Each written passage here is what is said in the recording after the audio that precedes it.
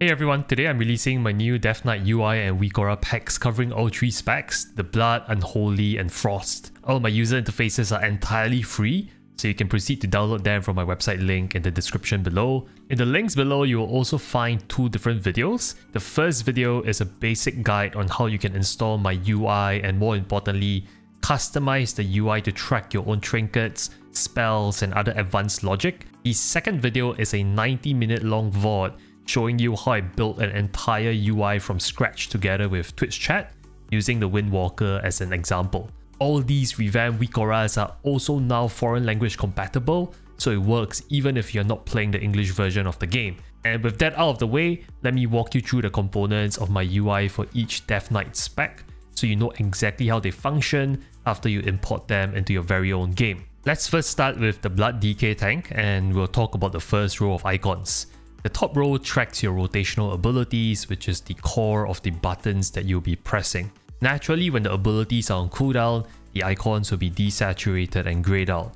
As usual, we do not track abilities that do not have a cooldown or resource restriction tied to them. The core abilities here include Blood Boil, Death Strike, Marrow Rend, Heart Strike, Blood Drinker if you're talented for it, as well as Death and Decay and Covenant abilities. I've configured it such that your Covenant ability will change dependent on which Covenant you are in, and if you'd like to track an unused trinket in this row, you can.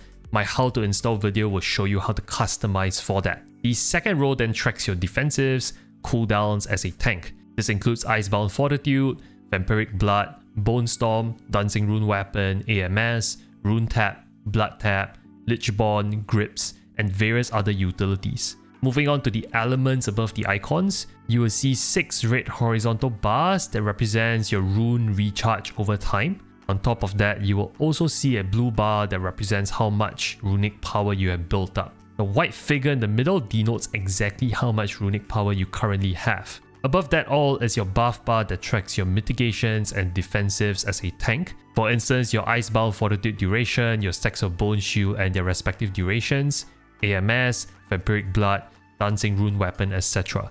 I've also included externals that healers can toss on you to be tracked in this buff bar. That's all for the Blood DK, let's talk about the Unholy DK. For the Unholy DK, similarly the top row will track your rotational abilities. Naturally, when the abilities are on cooldown, the icons will be desaturated and grayed out. The key rotational abilities tracked here are Unholy Blight, Epidemic, Death Call, Festering Strike, Death and Decay, so Reaper, Unholy Assault, some of which will only appear if you're talented for them. The row then rounds off with your Covenant abilities that changes based on your Covenant.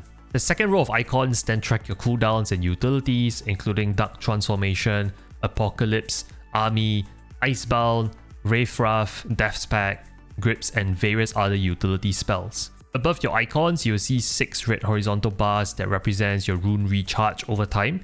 And on top of that, you'll see a blue bar that represents the amount of runic power built up, along with a white digit that denotes exactly how much runic power you have. Finally, you'll see a buff bar on top of it all. It tracks various buffs that's important to an Unholy DK, including the duration of your Unholy Pact, Dark Succor, Festering Wounds, Sudden Doom, Unholy Blight, Unholy Frenzy, as well as various other defensives. That sums up the Unholy DK WeakAuras. Let's move on to talk about the Frost DK. Similarly, the top row will track your rotational core abilities for the Frost DK, and when the abilities are on cooldown, the icons will be grayed out and desaturated. The key rotational abilities here tracked are Remorseless Winter, Frost Strike, Obliterate, Death and Decay, and various other talent choices including Hypothermic Presence, Glacial Advance, Horn of Winter, etc. It then rounds off with your Covenant abilities, which will vary depending on which Covenant you pick. The second row of icons then track your cooldowns and utilities. It tracks your Pillar of Frost, Breath of Sindragosa, Empower Rune Weapon, Frostworm Fury, as well as various other defensives like AMS and Icebound Fortitude, and as well as other utilities such as your Death Grip. Above your icons, you'll see 6 red horizontal bars that represent your rune recharge over time.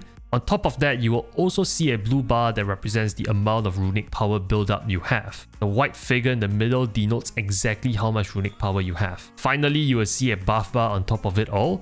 This tracks all the specific buffs that's important to a Frost DK, including your Pillar of Frost, Dark Succor, Stacks of Cold Heart, Killing Machine, Remorseless Winter, Empower Rune Weapon, AMS, Breath of Sindragosa, etc, etc. And that, my friends, sums up the walkthrough of my UI for all 3 specs of the Death Knight and the Shadowlands. You can find a step-by-step video install guide in the description below that covers how to install the UI in 3 simple steps, as well as answers to some FAQs, including how to track your own abilities, trinkets, how to move WeakAuras and scale them, amongst other questions.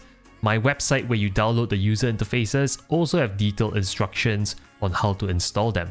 All feedback and questions are welcome. For feedback, definitely drop them in my Discord community, and I'll update the WeakAuras over time to address bug fixes and errors. If you have questions about the UI, feel free to drop by my live stream. I stream most days of the week, and my Twitch handle is in the description below. Happy to answer any of your questions live. If this video was helpful to you, do subscribe to my channel. I publish daily World of Warcraft videos and will release class WeakAuras and UIs for every single spec in the game. Lastly, a big thank you to my Patreon subscribers for their support.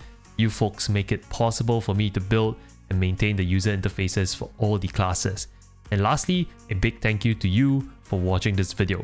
Take care and enjoy the user interfaces.